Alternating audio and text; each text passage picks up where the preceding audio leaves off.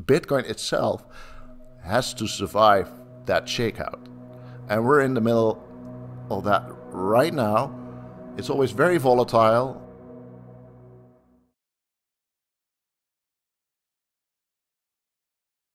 Hello everyone, pseudonymous analyst Plan B reacts to the latest Bitcoin price action and shares his updated analysis. Subscribe now, hit that bell icon, and embark on an enriching journey toward financial success. Let's unlock the potential of these markets together and pave the way for a brighter financial future. Welcome aboard. Start with the first chart, stock to flow. And now forget everything you know about stock to flow. Just look at the chart and see what it tells you. On the x-axis, there's the date from 2010 to today, 2024.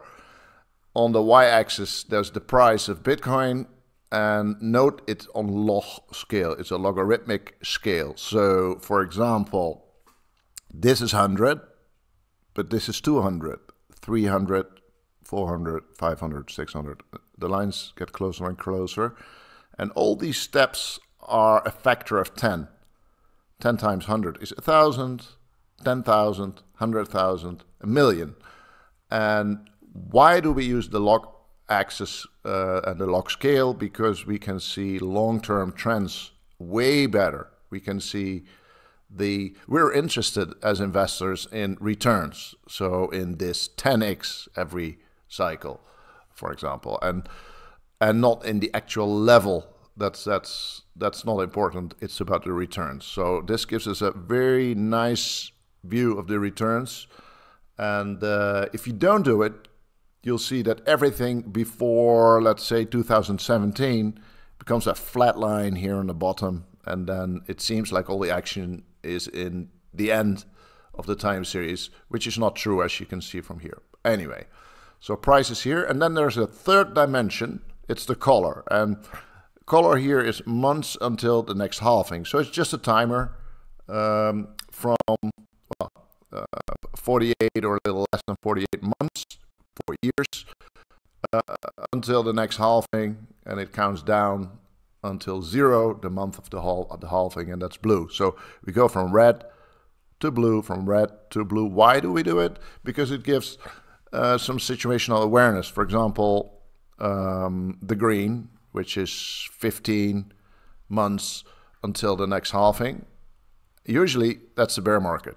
15 months before a halving is usually a bear market. But you can easily see where that 15 months is. So you can compare from cycle to cycle within the time series because of that third dimension. Yeah, there's 3 lines in the chart. There is a price chart. That's the colored dots with this color overlay over it. Then there's the model in the gray line, and there's the error of the model. That's basically the difference between the model and the actual price.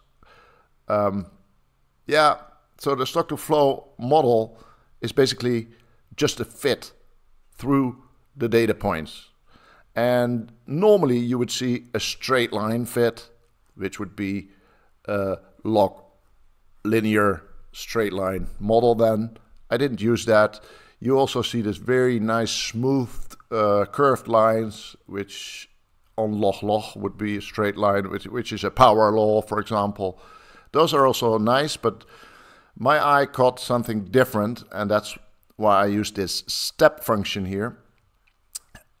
I noticed that all the increase in the Bitcoin price is basically after a halving.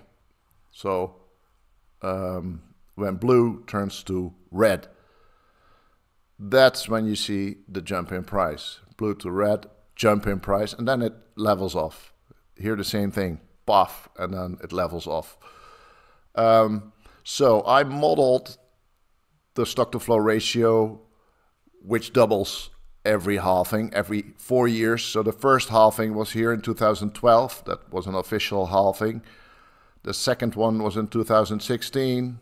We had one in 2020, and recently this year in 2024. There's one unofficial halving. It's not a real halving in that the block reward changed, but the stock to flow ratio changed very rapidly in this first couple of years, which were crucial to the existence of Bitcoin. And this is where the stock to flow ratio flipped from, or doubled actually, from 2 to 4, and then from 4 to 8 in this real halving. But it actually had a unofficial halving in 2010, 11.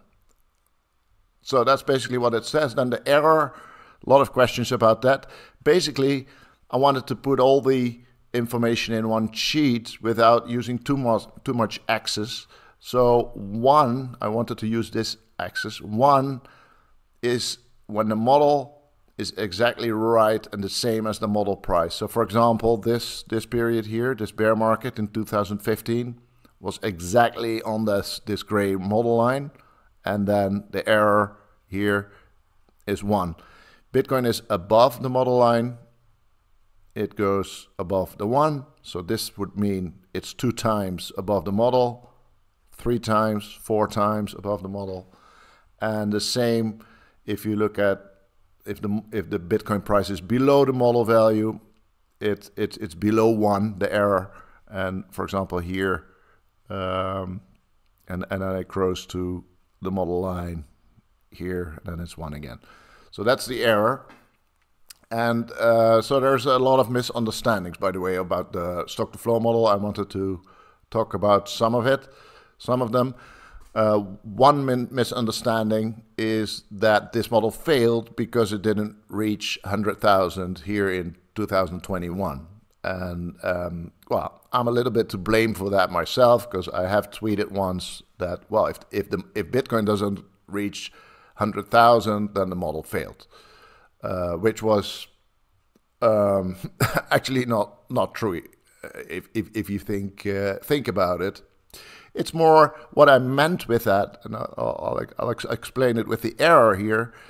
You see that sometimes the Bitcoin price is around the model line, exactly around it, like in the beginning. Sometimes the price is above the model line, like in this period and in this period. So my expectation for the last period, the 2021 or the 2020 to 2024 period, was that Bitcoin would reach the model price, which it did actually, right? It reached this 50,000 multiple times. But normally it has been below the model, of course, in the beginning, just after the halving, and later in the bear market. But I really did expect, and I would expect again if we were in 2020, that Bitcoin would overshoot the model line also, and it would overshoot it by a factor 2, which we have seen in almost every previous, in all previous periods actually.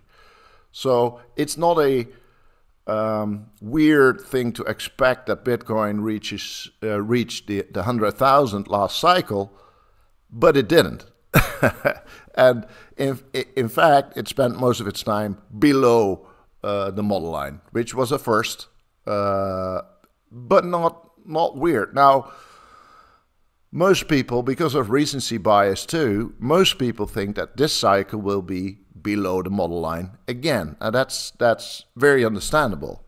However, there's as much chance that the model will be above the model line again, and like this period or this period.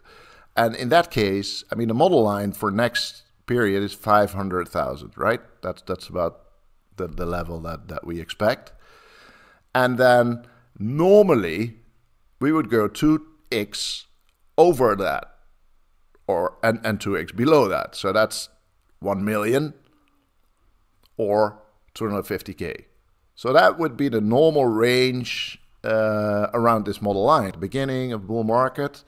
The other interesting thing is that the short-term realized price acts as a support line in bull markets. So we have dips in bull markets. A usual bull market can have minus 20%, minus 30% dips. We just had one here.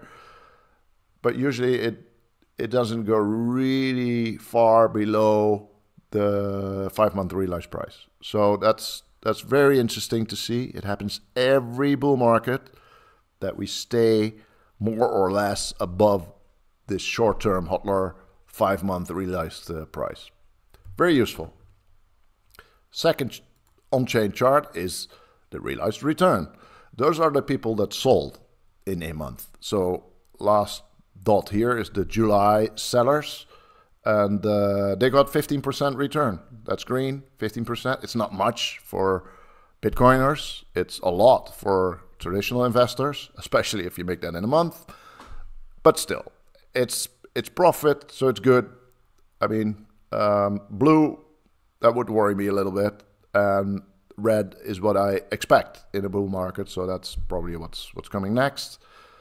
Well, not really more about the realized return than Bitcoin in profit. We know from all the Bitcoins when they are bought, and most are bought below this level of 64,000, so they're all in profit.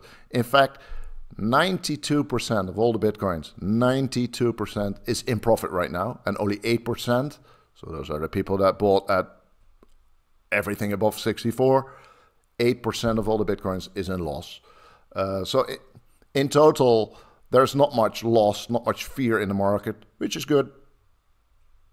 Now, the bonus chart. And it's a new chart. I never talk about this chart. I tweeted it on X last week, and it got a lot of questions and likes. So I included it here. It's Bitcoin miner revenue, and it's very interesting at the moment. So what we see is the blocks on the x-axis. Every 210,000 blocks, we have a halving. So there's a block every 10 minutes. 210,000 10-minute periods is 4 years.